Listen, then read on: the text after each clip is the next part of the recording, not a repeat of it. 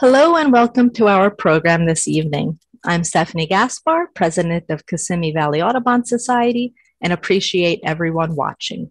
I want to give a special thanks to Dr. Eunice Laurent for joining us last month for her literature review on how birds have responded to various human behaviors and environments. If you haven't seen the program yet, be sure to check it out on our YouTube channel. I have a few chapter announcements. We will not have a field trip or general meeting next month, but we'll resume again in January. We may also begin face-to-face meetings in the spring, so stay tuned for details. Additionally, if you haven't signed up for the North Shore Birding Festival already, please do so.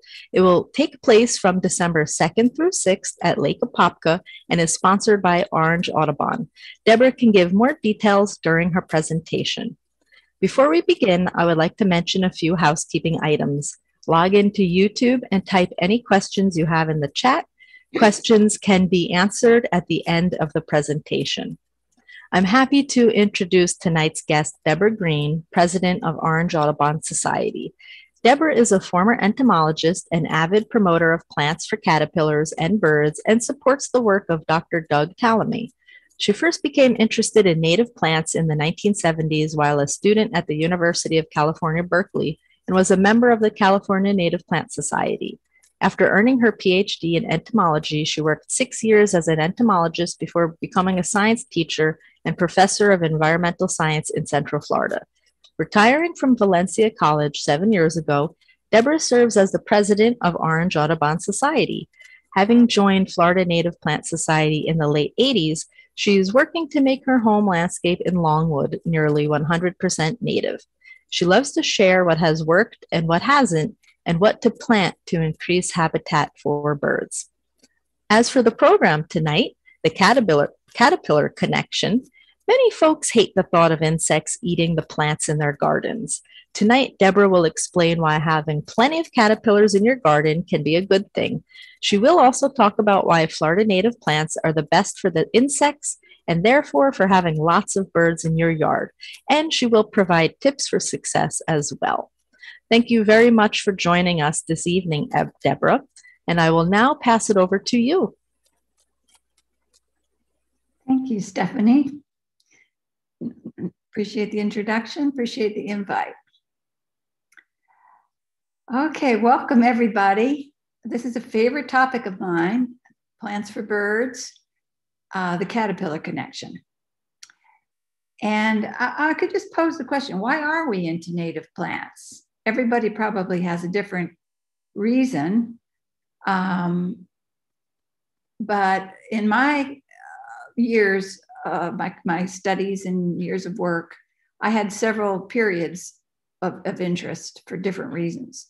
When I was an entomologist, it was because native plants would not need pesticides. They have their insects on them, but they would not be out of control insects. So that was early phase of my interest in native plants.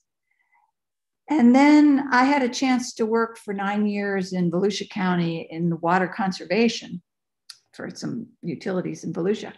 And so a reason for planting natives is if you put the right plant in the right place, you'll need water only for establishment.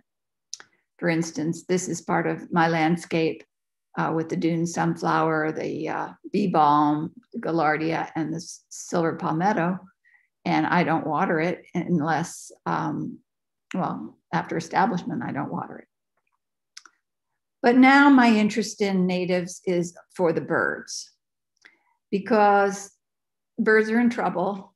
You've seen this report that 2.9 billion birds were down that number in 50 years. This is based on a combination of ornithological research and citizen science. So here we go. Plants for birds, a caterpillar connection. Well, those of you who are birders know that fall and spring migration are exciting times of year. This is Orange Audubon's field trip at Mead Botanical Gardens. Probably a spring field trip. We do it spring and fall. This is before COVID, so we used to have big groups. And we're looking up and for warblers. Warblers are gorgeous little songbirds, And there are 37 species in the eastern United States. Most of these just pass through Florida going north or south to the tropics. Frank Salmon took these beautiful pictures. He was one of the people who participated in those walks over the years and caught the bug for warblers. And our warblers are thought to be originally tropical. And what's the reason for that? Well, 2/3 of the species of warblers live in the tropics. Excuse me, that's not what I meant to say. A lot of species live in the tropics, and our species live 2/3 of the year in the tropics. Like this mangrove warbler, we call it, it will exist next to the yellow warbler and some of our warblers in the winter when they go down there.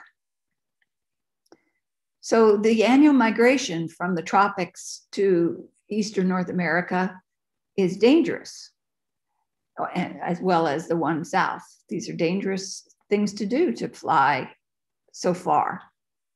Predators, weather, other hazards. So why do they do it? Well, first of all, some species live in the Caribbean, many species, and they don't have that far to go. It's not that bad.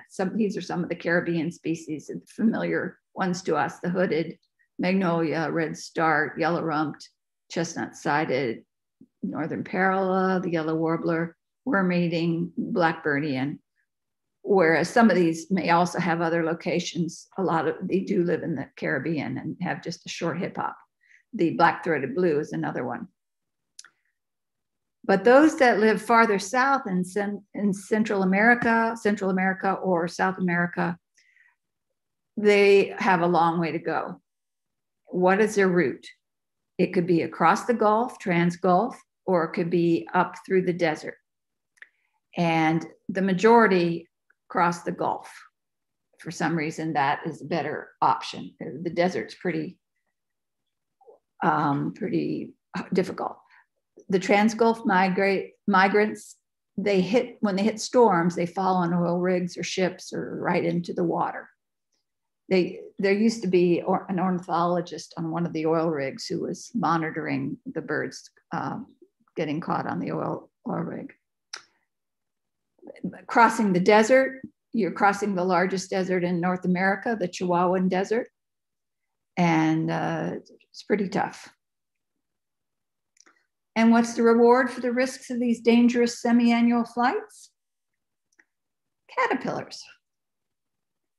Little soft-bodied caterpillars. I'm not talking big butterfly caterpillars. I'm talking little ones, about a ½ inch at most. They start even smaller. They're soft-bodied, and they're perfect food for nestlings, for a warbler to feed their nestlings. They have exoskeletons like all insects, but they are not hardened. Like, let's visualize a beetle with a hardened exoskeleton. They do not go through that process of hardening the exoskeleton. And they're easy for a warbler to pick out and stuff them down the nestling's gullet.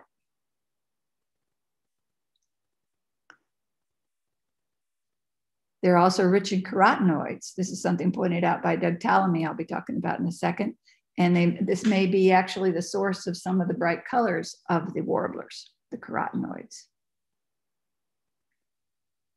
So songbird migration is timed with the spring leafing out of the deciduous forests. And how do I know this? I read this book more than once, Living on the Wind Across the Hemisphere with Migratory Birds by Scott Weidensaul. That is a book that was a Pulitzer Prize finalist in 2000. And I don't think there's another bird book that has gotten that far in recognition to a general public. It's a beautifully written book. Now he has a new book and a new book on migration, pointing out all the new things going on. New research tools. And Orange Audubon is actually going to have him in January. You all can tune in as well. I think it's third Thursday in January, Scott Weidensaul. But that's how I know, because I read this book. He explains this whole thing of the coordination with the leafing out of the eastern forest and the migration. Now, the caterpillars hatching out, I should tell you the cycle of the adults of the caterpillars are moths, and they may overwinter. There's 4 stages. There's the egg, larvae, pupae, and adult. Any of these stages could overwinter. The toughest stage is the pupae. So very frequently, the caterpillar will molt to the pupal stage for the winter, and then come out the adult, and the adult quickly lays the eggs on the right habitat. So the caterpillar hatch is timed with emergence of new leaves of deciduous trees. And not only deciduous trees have new leaves, conifers have new leaves too, and caterpillars too. So to review what I've been talking about, warblers and other songbirds need caterpillars to feed their young. And they also need them in migration, or can use them in migration. This is a black and white warbler at Fort DeSoto Park that our friend Sam Mitchum took a picture of. So that wasn't for feeding their young, it was for sustenance during migration. But generally, and everybody knows this idea, that it's the berries that sustain birds in migration. And that's why you want to have a lot of berried plants in your yard.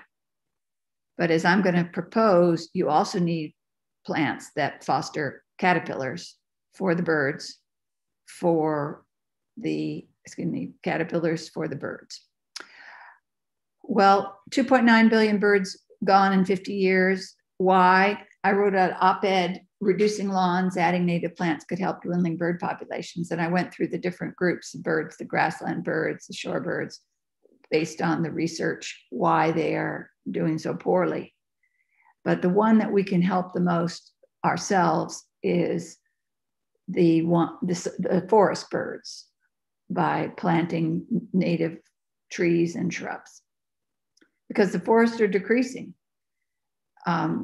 When the European settlers came to North America in the 1600s, they brought the tools to cut the forests, and they did.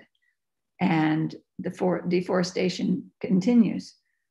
Right now in Mato Grosso,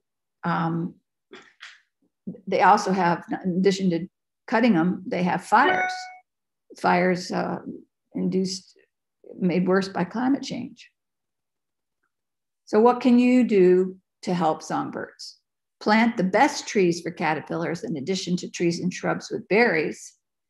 Learn to live with caterpillar damage on your plants. Use no pesticides. And reduce your lawn and change the palette of plants in your yard to plants that foster caterpillars, the native plants of your area.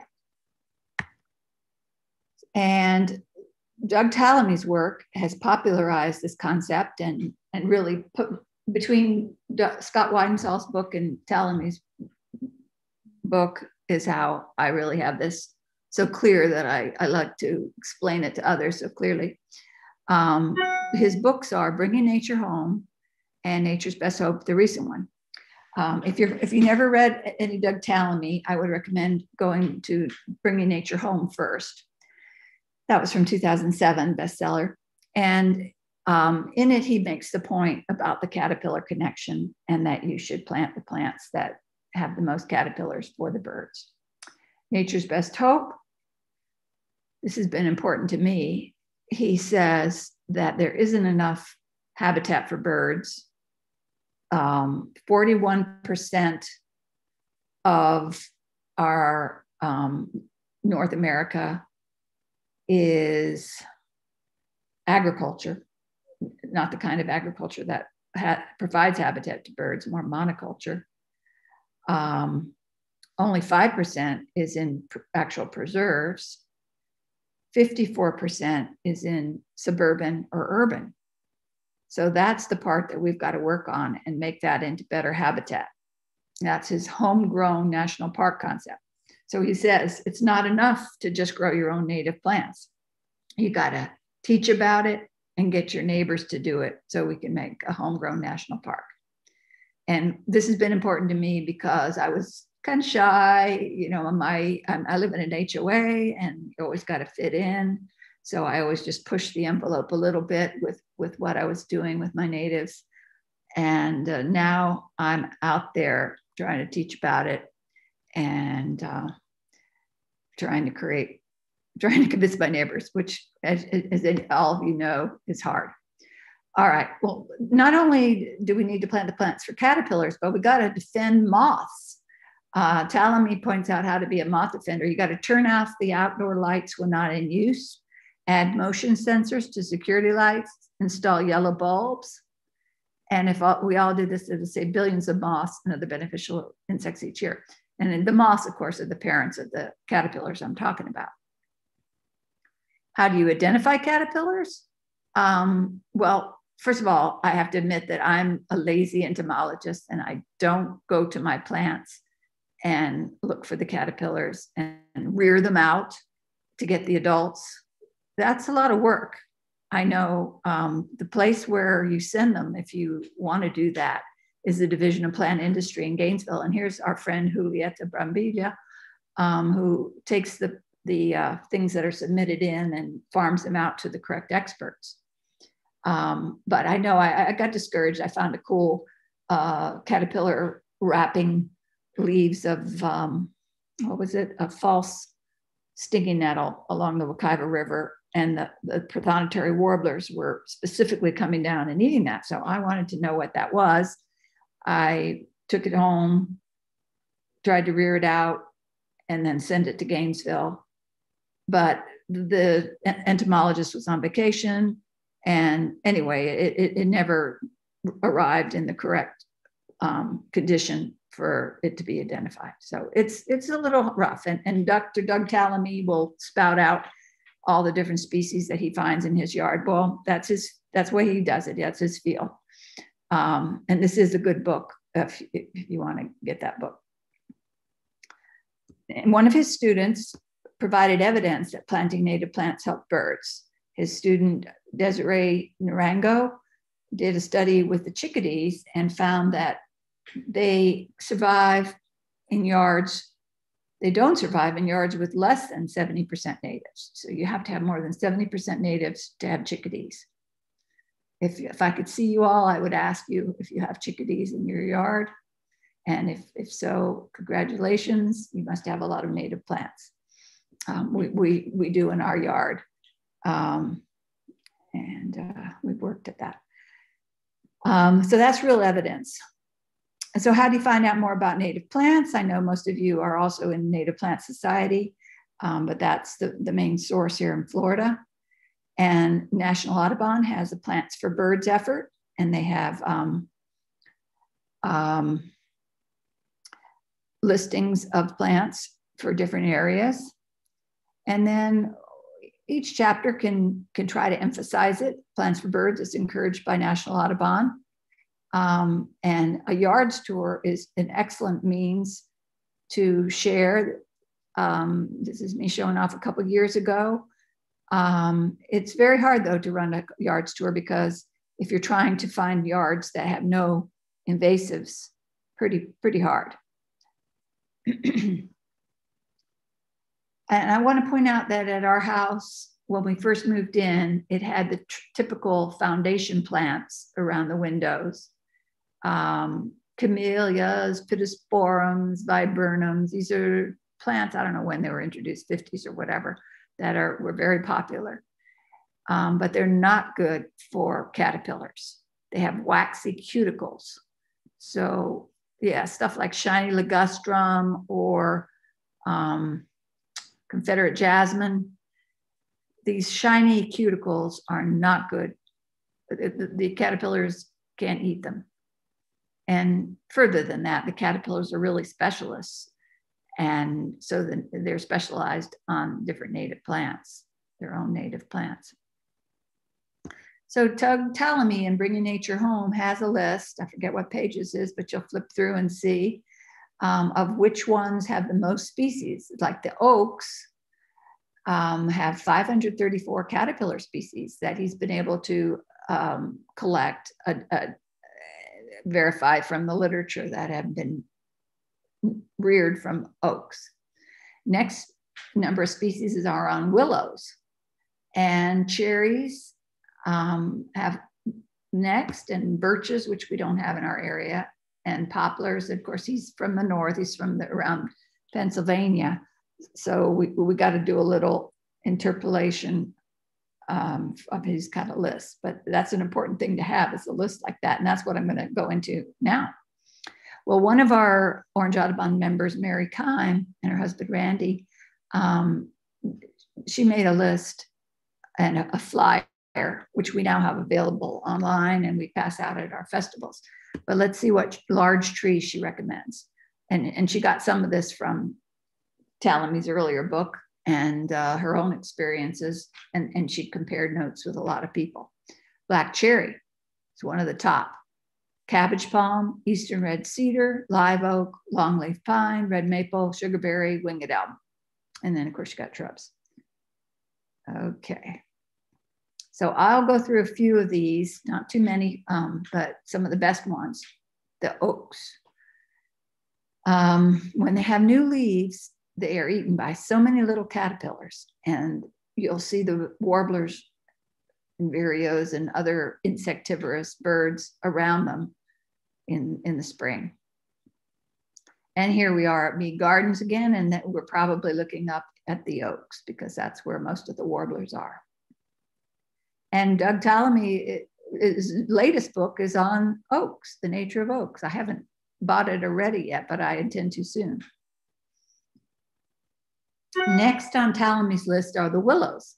And we notice that the willows here are also very good for birds and consequently must be for caterpillars. Like the yellow warbler seems to always be in the willows. Of course, you can't really plant willows at your house. That's not a suitable plant for most homes. But wild cherry is, that's third on the list. And it's great. It's got these little berries that turn black and sweet, and they're small enough that they're just the right size for smaller birds. And the leaves are full of caterpillars, so the warblers are gleaning the caterpillars. Now, the only downside of white wild cherry or black cherry, this is Prunus serotina is the name, is that it gets eastern tent caterpillars, which are unsightly. But yellow-billed cuckoos eat tent caterpillars with their tough bills. So, I mean, who wouldn't want to see a yellow-billed cuckoo around your yard? That would be a thrill. Now, one that we people who bird on the Lake Apopka Wildlife Drive really love is the sugarberry. Right inside the gate on the left and the right, those trees are almost all sugarberries, maybe a couple oaks on the right, but the whole row on the left is sugarberries. And there's also hackberry is the species a little farther north. Well, I put in my first sugarberry at my house because I wanted to attract the hackberry emperor or the tawny emperor, two beautiful butterflies that breed on it. And I have yet to see those guys, but I did start to notice that warblers were around the sugarberries. So there must have been lots of caterpillars, and I do see caterpillar damage on mine. And the berries are just the right size. They're just a little sweet, dry berry that warblers can eat. Cedar waxwings can eat, blue grosbeaks can eat. And when I presented for your Pine Lily chapter, Karina, I asked her if she's a landscape architect, if she promoted sugarberry, and she said yes. And we don't understand why it's not sold in native nurseries more. It's just one of those unappreciated trees. It grows pretty fast and gets big. So anyway, if you want to bring birds to your yard, try a sugarberry. And then, of course, you can't forget our state tree, the sable palm. And one of this cool insect associations and bird associations is that the sable palm has this palm leaf skeletonizer that makes all this frass. Frass is insect excrement. And the yellow-throated warbler is kind of a specialist. If you think about it, isn't that a place where you've seen yellow-throated warblers before on palms? Well, this is the connection. And here I have a picture of the adult of the palm leaf skeletonizer. And you see that it's a very small, little, delicate little moth. The caterpillar is small. So we're talking, the term for these kind of small caterpillars is Microlepidoptera. By the way, the sable palm fruits are sweet and they're good for birds as well. The robins particularly like them, but cedar waxwings as well. Now, many of you do butterfly gardening. Well, the butterflies are not optimal for birds. Maybe a big bird like a blue jay, but not warblers. So I'm suggesting that you shift your thinking less on the butterfly piece and go toward these caterpillars that are good for the warblers. So what are the best trees for caterpillars in Central Florida? Reviewing what I've said: oaks, cherries, like the wild cherry, Prunus serratina, wild cherry or black cherry. And by the way, we don't like the cherry laurel. It's, although native, it's very aggressive and in that sense invasive. So don't ever buy one of those. And if you have them, try to keep them in control. But you could try to buy a black cherry, Prunus serratina. And then, as I mentioned, sugarberry. More recently, I figured out that sugarberry is the name for the one in the south. And farther north, it's called the hackberry. Okay, and then of course your state tree, the sable palm. It pains me to see all the exotic palms being planted around when people could be planting beautiful sable palms. And where to buy native plants? Not here, not at just any old fruit stand that might have them cheap. The ones that are cheap are going to be ones that are easy to propagate, very fast, to the point that they might be invasive. And they are not the right species. Like these have waxy cuticles. They're not conducive, and they're not native, so they're not conducive to the caterpillars. The very good source for information is Florida Association of Native Nurseries. You can actually put in a plant or a location, get the nurseries. It's excellent. They've really made up a rich resource on their website now. And whenever there's a local sale, I know you used to have sales with Pine Miller chapter, and hopefully you will again. Then local people in the organization can share their information as they sell it. And I'm nearing the end of this. That Tallamy, he is a professor, so he doesn't have enough time to do outreach other than just give his talks around, which, by the way, you can find on YouTube. Orange Audubon has a really good one on our YouTube channel about the Homegrown National Park. But anyway, someone paired up with him to do a website and kind of a campaign thing. And the campaign is the Homegrown National Park. Get on the map. So if you have a yard, let's say a half acre in Kissimmee, you can go to this homegrownnationalpark.org and go to your location and insert that you have that much that you're putting into natives. And that's the way we grow this Homegrown National Park. It's a great concept. All right, well, that is what I wanted to share. The Plants for Birds, a Caterpillar Connection, and I will entertain any questions.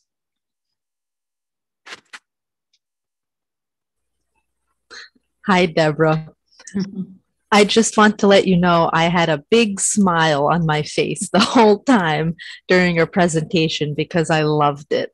I think you had excellent information, great book recommendations, and just I really enjoyed it and appreciated it. Great. And I do have some questions for you if you don't mind. Okay. And So I was actually taking some notes down, and so I'll ask little questions here and there. One was a comment about the migrants traveling so far. And we always hear about, oh, the migratory birds are coming, but we don't really consider some of the desert areas that they travel over. And to be honest, I wasn't even fully aware of that, the Chihuahuan Desert in Mexico, how far that they travel. And so, do you know around what time of year that the warblers that they generally come through to Florida? That people that are new to this, what time of year can they expect some of the migrants coming in? Well, that's a great question. And it has to do with the leafing out of the deciduous trees. So that tells you it's going to be in spring in most of the eastern United States. So they'll be coming to Florida first, and particularly the ones that are coming from the Caribbean will come quickly. But those that are coming to the eastern forest, they got to wait till the thaw occurs there, and they're coming up there. So April is really the best month. And you know, the thing about going to Fort DeSoto Park, because as they're crossing the Gulf, if they get blown off course, they go there. Yeah, that's a great place. Yeah, I can't remember exactly what I was watching or reading recently, but something said that the majority are going across the Gulf, not the Chihuahuan Desert. And we're lucky. The Eastern United States has this 37 species of warblers, and the West has a few, but that whole corridor of eastern forests is something they don't have in the West, so they don't have as many species. Exactly. And so it just is clear that it's critical that there are food and caterpillars for them once they cross the Gulf or the desert. They are probably starving and looking forward to some juicy caterpillars when they arrive. Yeah, but the berries too will give them the sugar and sustain them in migration. So that's a distinction, that they need the caterpillars specifically, in particular, for feeding their young to get a generation through. And the berries can keep them going in migration. Excellent point. Great. All right, I have another question. So you did mention how you've been transforming your yard little by little with natives. And how have your neighbors reacted to that? Have you had good input? Are they questioning what you're doing? Have there been comments?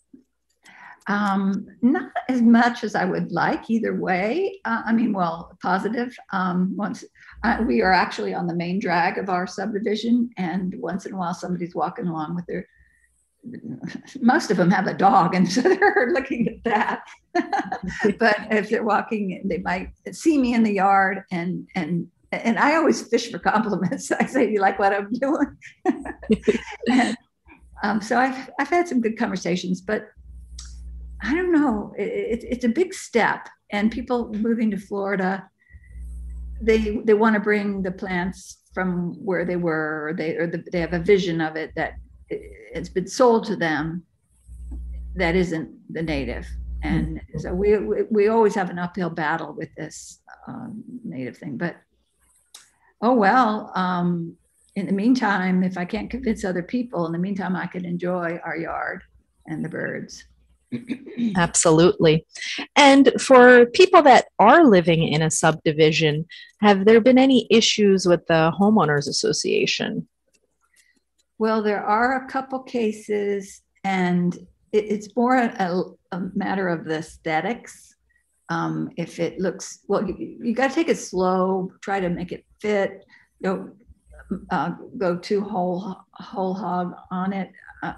So having done that, I haven't had any problem with the HOA. As a matter of fact, okay, thanks to Doug Tallamy, I took an extra step. I've joined the Arbor Committee of my HOA, which is a very nice group, actually, that is trying to save the trees in our subdivision from newcomers who are moving in and who don't get it about how the trees enhance our subdivision. And, like they want to expand their driveway or something and take out a perfectly good longleaf pine. I'm really on the bandwagon for longleaf pines. That's a very special tree that's range is decreased so much. So, and you have it in Osceola, I know. So, yeah, it's just HOA is different. There's some that are much more strict than ours, and it's sad that they would make you do stuff with your lawn, make you have a lawn that you put chemicals on. It's a sad thing, but you just inch it out bit by bit. Excellent. Great. Another question. I really like the slide you had that indicated chickadees. And if you have chickadees in your yard, then you have at least 70% native. And I don't think a lot of people consider that of which species are attracted, connected with the amount of natives. So do you know another species of birds that requires such a high percentage of natives? That's a good question. I mean, that was just one research project that was done. I mean, you could have something in your yard for part of the year, but the fact if it breeds, that means you need those natives and those caterpillars. No, and I do have a degree in entomology, and my thesis was related to caterpillars, but I'm a lazy entomologist, as I was telling you. There's a lot of yeah, so I'm not, what I'm doing to learn what are the best plants is looking for the birds on the plants. And then I'm just assuming, and if I have a chance, I'll look at what caterpillars are there. And it's fun to see. Sometimes you have cutouts in your leaves, and so then you know some caterpillar's eating it. But anyway, Doug Tallamy is doing a wonderful job with that, and there are other Lepidopterus around, but an easier approach is just to look empirically for what plants attract the birds. Yes, absolutely. And I have a funny, quick story. A few years ago, I was volunteering with the Native Plant Society. It was when they were involved with the Epcot Plant Festival. And so I was tabling the event, and many people came over to see the native plants. There was some nice signage about insects that they attract. And so many people came over, and instead they asked, all of my leaves are being eaten. How do I stop that? And so we said, no, you actually want that. That shows that the caterpillars and bugs are eating, and that will attract birds. But I feel like a lot of people just don't realize that we want that. When you see the little nibbles, this is something that should make you happy. You're attracting the caterpillars and therefore attracting birds. And it was amazing just how many people are not educated on the issue about this. And in a correctly balanced system, they won't wipe out a tree.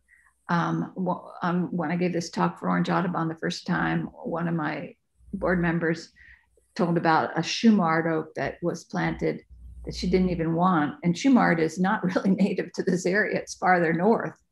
And that it got all these caterpillars and defoliated it completely. And so that wouldn't happen in a native tree.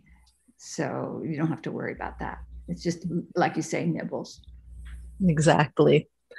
And all right, another point, and I'm really glad you mentioned this. You talked about the leaves, those shiny, waxy leaves that are very difficult.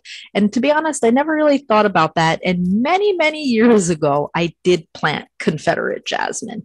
And then I found out after that, I don't think it's even really considered native, but I never see birds on it. I do see bees, but no caterpillars, no butterflies. And so now I know why. It's not even available for them to eat. So I really like how you shared that point. And in addition to the waxiness, there's hairiness is another defense against caterpillars.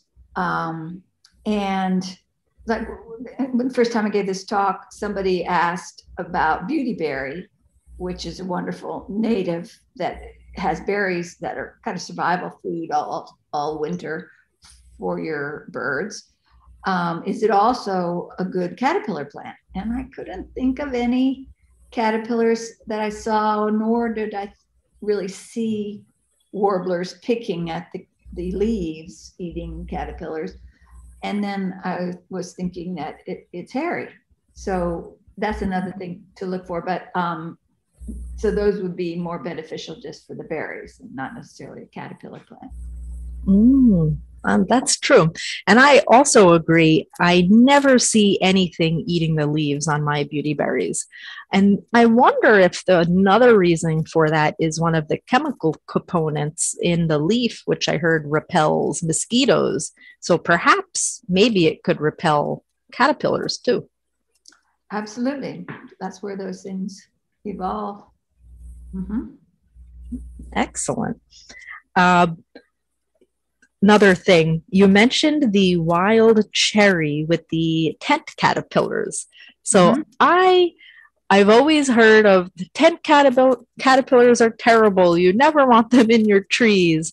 But I didn't even know how the wild cherry attracts them. But if you know you have the wild cherries with the tent caterpillars, you can attract the cuckoo. And I think that would be so fun to see. Do you know any other bird species that will eat those caterpillars? No, it's a specialist with that real strong bill. That's the only one I know of in this area. Oh, okay. And with the bill, is it to help break through that webbing, or is it the okay? Yeah. And I would not hold your breath on attracting a cuckoo to your yard. They are, very secretive and sequestered, secretive places. But anyway, I thought that's a cool thing about the tent caterpillar. Yes, absolutely. And I have another comment. So my neighbor has a sugarberry tree, and I don't think she even realizes that she has it, but it's one tree, very large, and it attracts so many birds. It's right across, right in her front yard. And so all the time I have my binoculars looking at her tree because so many birds will go there that are nowhere else. And like the cedar waxwings, I have not seen them anywhere else in my neighborhood except on that tree occasionally. So I think it's a great point to mention some of the berries, how they can be so useful for many, many bird species. And since you mentioned cedar waxwings, I'd like to mention the mulberries. So the ones that like Fort Soda Park and Mead Gardens, they have a great mulberry tree that it's a big attractant. That is not a native mulberry. The native mulberry, the red mulberry, is not that prolific on fruit. Okay. So, as a concession to not being native but attracting birds, you might want to buy a non-native mulberry, black mulberry. But first of all, it's going to take a lot of years before it gets big like that. And so try it with the native. One thing about mulberries is they're dioecious, male and female plants. So make sure you see some fruit before you would buy one. Good point. And I have a lot of black swallowtails in my yard every year. And so I'm always happy when I see them, but I also have a lot of blue jays. So I never made that connection either of just so many blue jays, so many black swallowtails that it really makes me consider. I'm in the process of thinking of what other native trees. I do have quite a few oaks in my yard.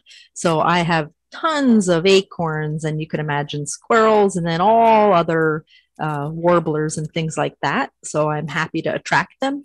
But I think it's really important to go to some of these other trees. And so maybe a sugarberry or even the sable palm. my neighbor has that. And sure enough, I do see certain birds going into her tree. But I think a lot of my neighbors are not, they're unaware of what they have going on in their yard and what they're attracting. You heard my curiosity about your swallowtails. Do you plant fennel or something for them? Parsley? No, I don't. But I do have little by little. Once I discover that I have a invasive plant, I do remove it, and then just been planting little natives and then letting things grow and see how it is. I don't live in an HOA, so I kind of let certain parts of my yard go wild, and it's in these wild areas where I just see them going. To be honest, I don't even know what some of the plants they're going to. I haven't identified it yet, but I see them laying the eggs. So I've literally even fenced off a part of my yard, and it's kind of overgrown, but they always go there. And so something's in there that's attracting them. But I have planted the corky stem passion flower. Oh, and that really spreads. Yes. And I never had the zebra longwings until I planted that. Exactly. Same with me. Yes. Yeah. I tried a lot of years to grow the Passiflora incarnata, the sandhill one. Yes. It's very touchy. Tricky. Yes.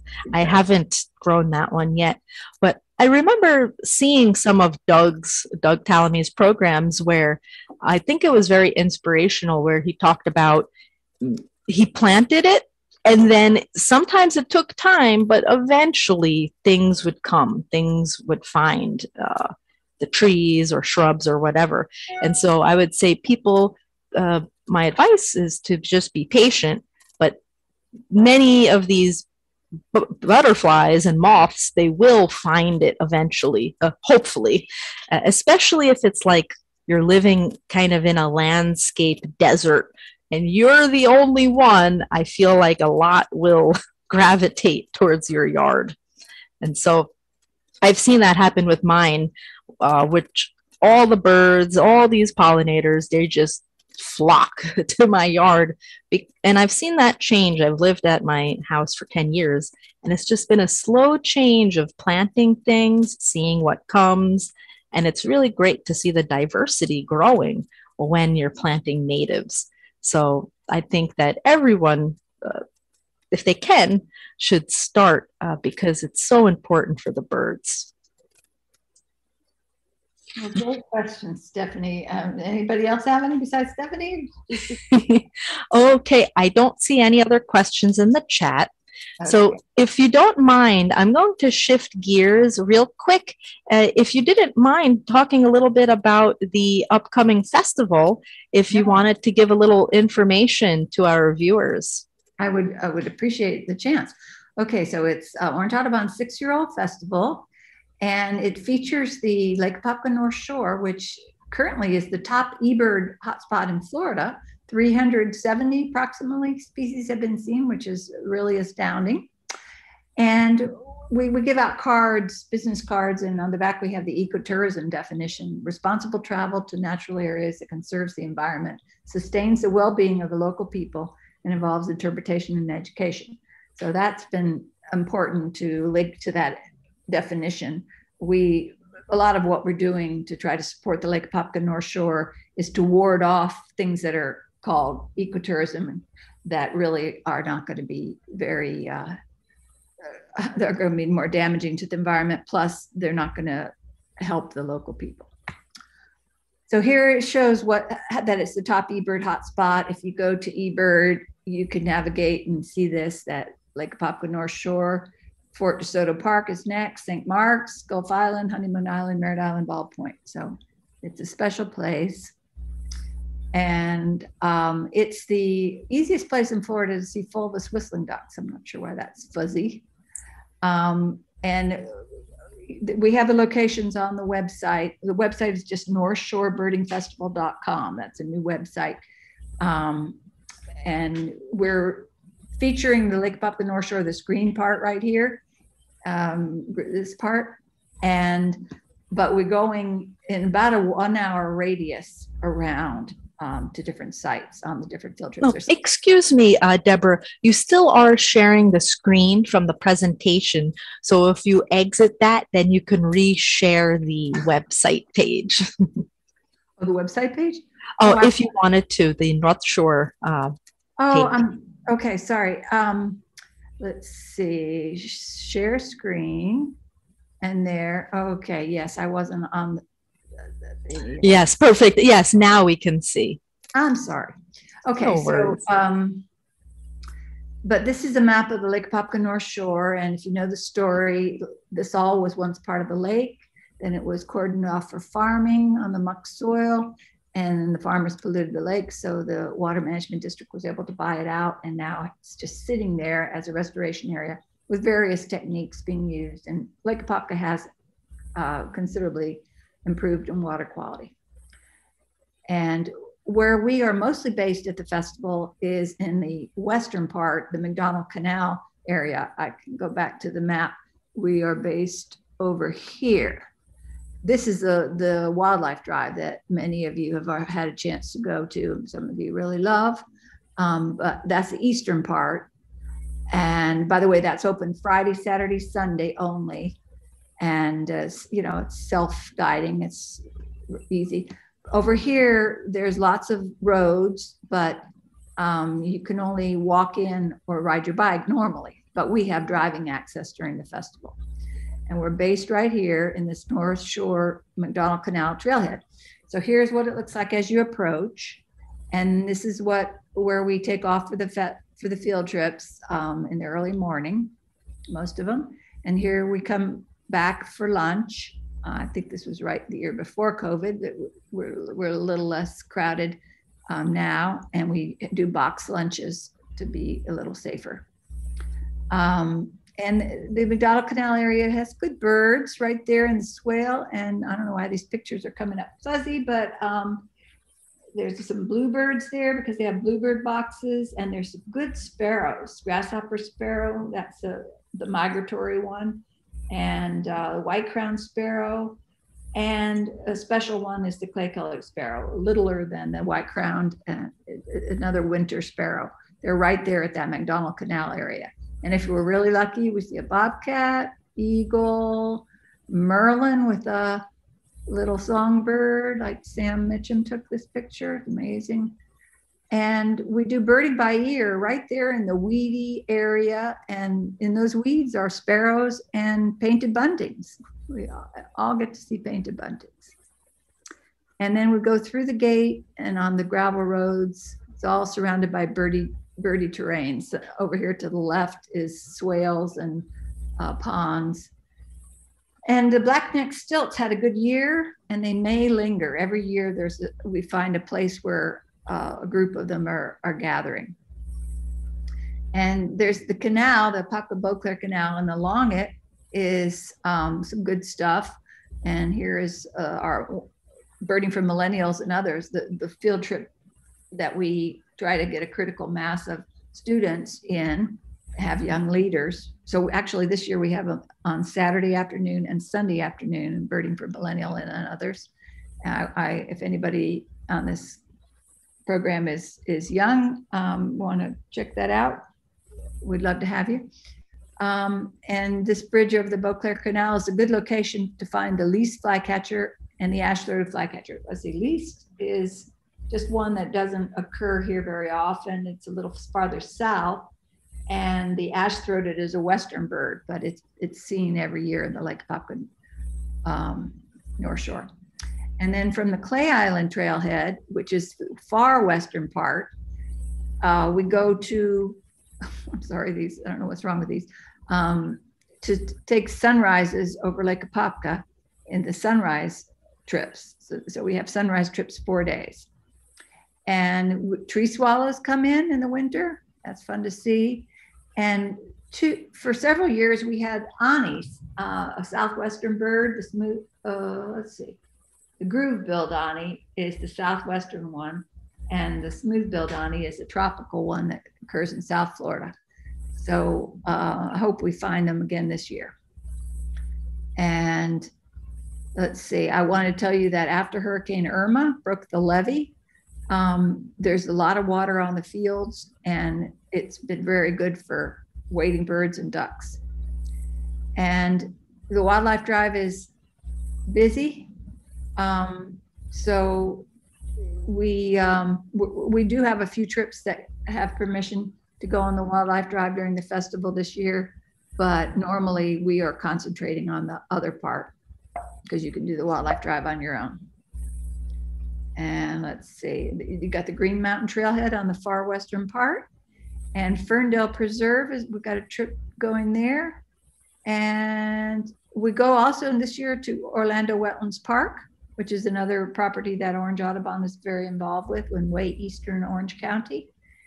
And we go last year we started the first time to go to Merritt Island because we're no longer 1 week before the Space Coast Birding Festival. So why do we have to hamper ourselves? Might as well go there too. And this young trip leader, Jeffrey Gammon, is just example of many of the young field trip leaders that we do have, including Stephanie, Brian Camerano. He was a founding member of Nighthawk. He is my CLI mentee. He's a leader, and his friends from the Florida Keys Hawk Watch are leaders too, and they are very good. Great. And we just got a black rail trip set up in that St. John's National Wildlife Refuge north of 50. And then the final trip is the gulls trip to see the gulls gathering on the beach. And we got Kiowa Springs State Park as a place of operations. We rented the youth camp for the weekend. And so we're going to have Friday and Saturday keynotes in the youth camp dining hall this year. And I don't have the slides on it. Well, here's Rainier Munguia, who's giving a photo workshop Saturday afternoon and Sunday morning. And that one has a lot of space, and I really recommend it if you want to improve your photography. And we also have a lady who's a brilliant photographer, Marina Scar, giving critiques of your photos for a half an hour in the youth camp dining hall. And you just have to set up, it's $15 for your half hour with her. You give her in advance of 20 slides, and she'll give you some solid tips. She's experienced doing this critiquing, and she likes helping people. Isn't that a different idea? Awesome. And we have Birding by Kayak. There's Brian. And then because we're at the park, we could have night walks. And we actually last year found woodcocks, American woodcock. It was so thrilling. Wow. And we'll be looking for those again this year. So, and we actually have a star walk with the director of the planetarium and Seminole State College. So it's a lot of good stuff. And a lot of it, much of it's filled because it's only a little over a week away now, but there's still some good slots left. So don't be discouraged to take a look at it all, especially Saturday and Sunday. There's some good slots left, northshorebirdingfestival.com. And again, college students pay only half price. Okay. And for any college students interested, should they just go to the website and fill out the form to indicate that they are a college student to get that discount? If they can, put in their, EDU, their college address, email address, that makes it simple. But if for some reason they can't email out from that, they might have to prove that later that they are, by showing that address, that they are a college student. Okay. The website is pretty swift. You shouldn't have any trouble. And if you do, the email festival@orangeaudubonfl.org is all over the place, and that comes to me, and I am happy to help people. Excellent. And I'll also put the website in the description for the program tonight. And thank you so much for such a great program, from the Caterpillar Connection to talking about the festival. I think it's a really fun event. People should go if they can and support everything that Orange Audubon is doing. So thank you, Deborah, for coming out tonight and having an amazing program. And for our viewers, thank you for coming this evening. And we will see you again in January. Have a safe holiday and take care. Thanks for inviting me, Stephanie. You're welcome. Take care, Deborah. Good night.